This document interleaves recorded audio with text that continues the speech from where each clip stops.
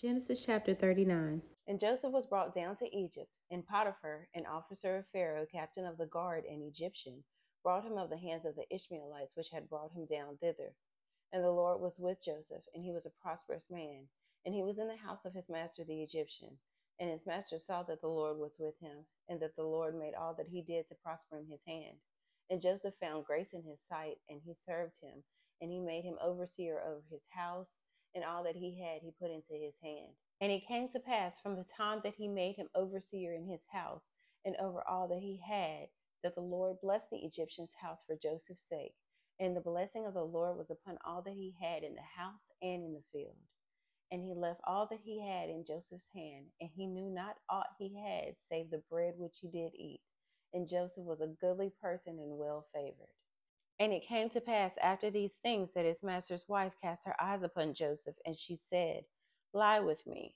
But he refused and said unto his master's wife, Behold, my master wotteth not what is with me in the house, and he hath committed all that he hath into my hand. There is none greater in this house than I, neither hath he kept back anything from me but thee, because thou art his wife.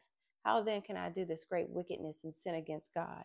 And it came to pass, as she spake to Joseph day by day, that he hearkened not unto her, to lie by her or to be with her. And it came to pass about this time that Joseph went into the house to do his business, and there was none of the men of the house there within. And she caught him by his garment, saying, Lie with me. And he left his garment in her hand and fled and got him out.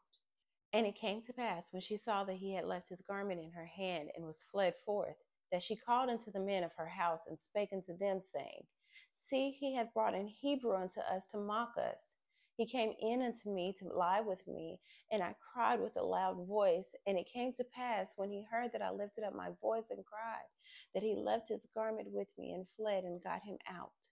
And she laid up his garment by her until his Lord came home. And she spake unto him according to these words, saying, The Hebrew servant which thou hast brought unto us came in unto me to mock me. And it came to pass, as I lifted up my voice and cried, that he left his garment with me and fled out. And it came to pass, when his master heard the words of his wife, which she spake unto him, saying, After this manner did thy servant to me, that his wrath was kindled. And Joseph's master took him and put him into the prison, a place where the king's prisoners were bound. And he was there in the prison. But the Lord was with Joseph, and showed him mercy, and gave him favor in the sight of the keeper of the prison.